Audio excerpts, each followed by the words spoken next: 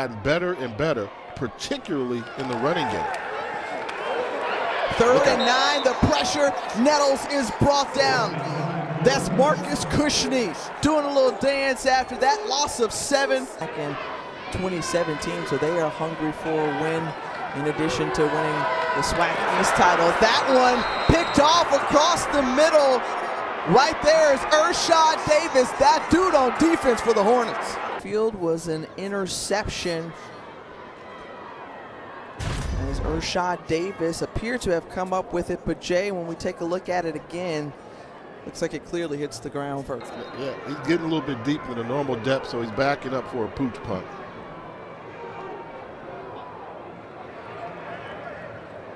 And he does his job pinning them inside the 10 all the way down to the 5-yard line. Nettles back in the game, finds this man across the middle, that's Booker.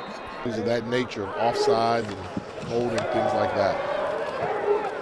On the carry is Gray. Gray slippery, bounces to the outside. Look at Nettles trying to provide the block. Ezra Gray still on his feet, just near across the 50-yard line. Ball field, not just in the classroom, although he's an academic All-American. He's pretty special in both places. That's Gray again, keeping his feet. Their footwork a little bit in the passing game, but when it comes to running, particularly off tackle, they do a good job. On the running backs right now, not a lot of room, but maybe just enough. Nettles calling his number right there, trying to dive into the end zone. They say he's just short. 1st and goal for Alabama State. Shakori Merritt stretches into the end zone.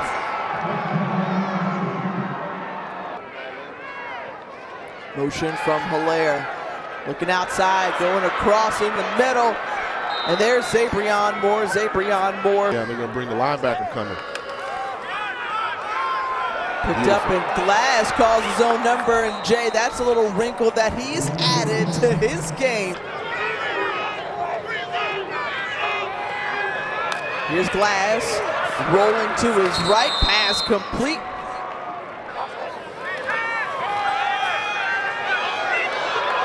Up the middle, keep churning, and into the end zone. That's Gary Quarles for the 7-yard touchdown. The blitz from Urshad Davis coming in hot and heavy and taken down by Ogletree. Linebacker, he's 215 pounds. That's defensive back size for some larger program. Scott delivering the pass. Scott keeping it himself. Scott picking up the 1st down and a little bit more. You see the 7th man coming in, man, on the line of scrimmage. They're going to force him to throw the football. If they run, it's going to be tough. Hard. Here's Scott taking a shot to the end zone, and you see that was an easy call. Everybody's one-on-one. This is the run-stopping defense. Scott with time, gets him into the end zone. Collecting it was Jefferson. 9-yard score for the Hornets. Wide receiver, he was definitely. Freddie Lester, Johnny Baldwin. Aquil Glass has a man wide open. It's Zabrion Moore. Get it out there in space. They fell for it. Nice play call from Alabama A&M, and they're trying to turn on the Jets right now with Quarles. You focus on the passing game, and here come the running backs. 1st down. Here's Glass. Glass with another great look. Nobody there and sliding out of bounds. He's fast. He's physical. Good hands. And putting his team in a good position. And so is Gary Quarles. No stopping him. That dude's tough, man. Closing out the half. You don't need to give Alabama A&M any type of momentum going into the locker room. Will Gray running along that right side. He's brought down. You can hear a thud sound going into the locker room. And there is the block punt right there. So now giving the Bulldogs 3 seconds left on the clock. 46-yard attempt. for Spencer Corey. Corey, does he have enough leg? And it goes through. You were holding your breath. So was Bulldog Nation. And this has been a COVID year. It's been a whole lot just thrown everybody's way. And in spite of that, they're still the #1 ranked team in HBCU football in some polls, them along with Arkansas Pine Bluff, but they've got impressive victory, but the physical lead of the secondary for Alabama State. Yeah, he just brings a different type of energy to that defense. 2nd and 15, and forced to run Aquil Glass, not sliding at all, taking the contact and more. But linebacker, yeah, I'm taking a seat. The handoff here, good hold on the right side, that's Quarles, and he steps out of bounds. Move. And he can carry it. I mean, that's the key. Can he move around with that weight? Yes, he can. Glass going to the outside, finds more.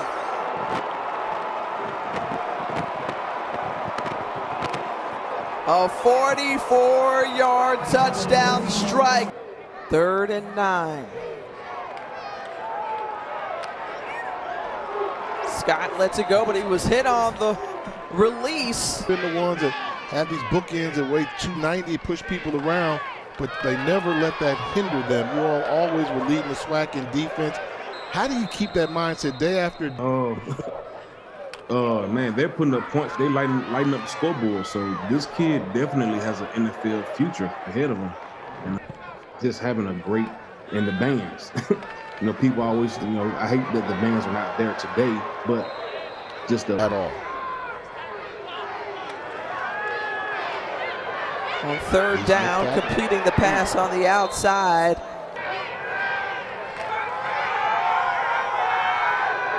First down, fake. There is Glass and into the end zone. That's that little dance they like to do at Alabama A&M. Zerby and Moore with the catch. Football, 25th in the country. We know they have not played their A game, right? But yet they put 31 points on the board, and it's just the 3rd quarter. And how about Marcus Cushfield in Birmingham? Chance to go to the SWAC championship on the line. And finding his tight end, Anthony Howard. Howard still on his feet. COVID season here in the spring.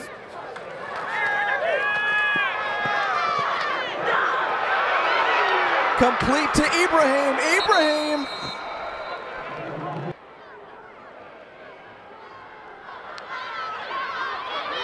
They decide to pass it where they've had success. And Hilaire with a 3-yard touchdown catch. A&M really controlled things from the time they went into that locker room and got a big field goal to close out the half. We've already showed you the personality, and you saw the Ric Flair woo, and he starts winning these things on a regular basis like that. You're gonna mess around, and every year I kind of know who's gonna win the Florida Classic. Rattler Nation, just get them, because you're bringing up old stuff. How about Florida? When you lose a rivalry, you don't lose the game that day, then like 3 weeks later act like you didn't lose. So when you lose a rivalry, you lose it like 9 years in a row. The series has been really close throughout the years. Yes. What's the series they've split record? 41-40. Scott standing in, and on 4th down, it'll be a turnover.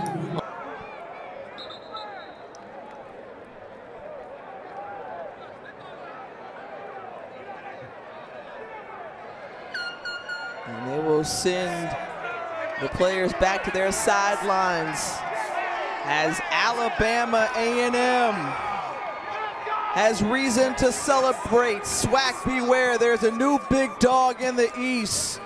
Alabama A&M winning the division title for the first time since 2010.